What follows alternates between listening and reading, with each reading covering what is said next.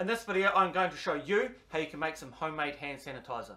This sanitizer is easily as good as the top brands and it does contain less chemicals. And what's great about it is it doesn't leave a sticky feeling on your hands once you are finished. You can keep it in your car so you can use it after you've been shopping. Or my personal favourite, I like to place a small amount in the palm of my hands before I meet someone new. So when I shake their hands, I'm not only sanitising my hands, but I'm sanitising their hands as well. This looks like the agent now. Better get some hand sanitizer. You must be Bob. Good to meet you, Bob.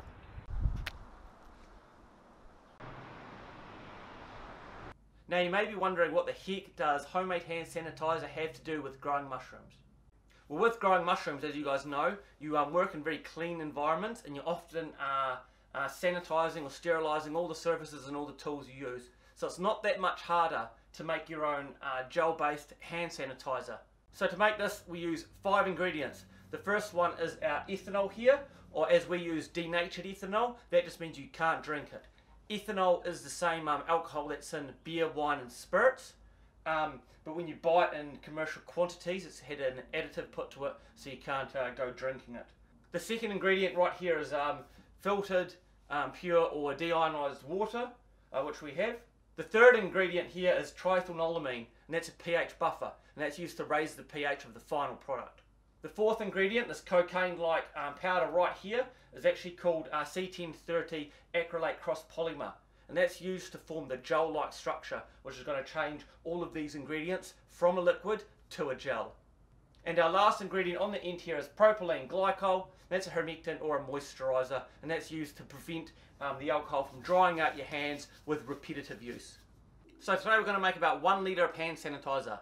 Our hand sanitizer wants to be about 70% alcohol by volume, so we have 700 ml of ethanol, 300 ml of water, and now these other products here, we're going to add in amounts of about 2 grams of the crosspolymer, about 2.5 mils of triethanolamine, and about 5 mils of propylene glycol. We'll add the C1030 crosspolymer to the water, and you'll be able to see just what it does.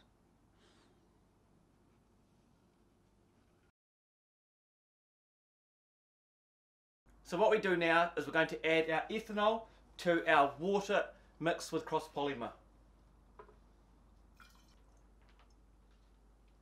So that's the ethanol added, and we just give it a little mix. Next we're going to add 5 mils of propylene glycol. I've poured some in a cup here because it's hard to suck it straight out of that big container. And with a little syringe here, I'm just going to suck up 5 mils and put that straight into our container. Now we're nearly finished. The last thing we have left to do is to turn this liquid into a gel. Right now it's liquid enough that if I pour it, it'll just run onto the table and all over the floor.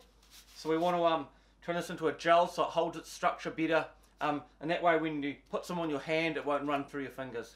To turn this into a gel, we're going to get our triethanolamine. It's going to shift the pH of this liquid up to around 7, and that's going to cause the gel-like structure to form in there. Now triethanolamine is very interesting as it actually freezes at about 22 degrees. So the bottom of this container here has got, it's like frozen crystals of triethanolamine. So lastly, we'll add the triethanolamine, push the pH of this up, and you'll see it turn into a gel. We've got about 2.5 mils of this. Put these aside, and then we'll give it a mix, and this will turn into a gel. And there we have it, a gel-based hand sanitizer. This probably needs about 12 hours, 24 hours for all those polymers to really hydrate in there. But that's usable right now. So you can get a bit of that on your hand.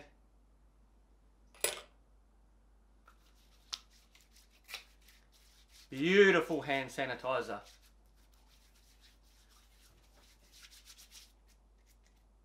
Once it's been made, all we need to do is tip it into a small pump bottle.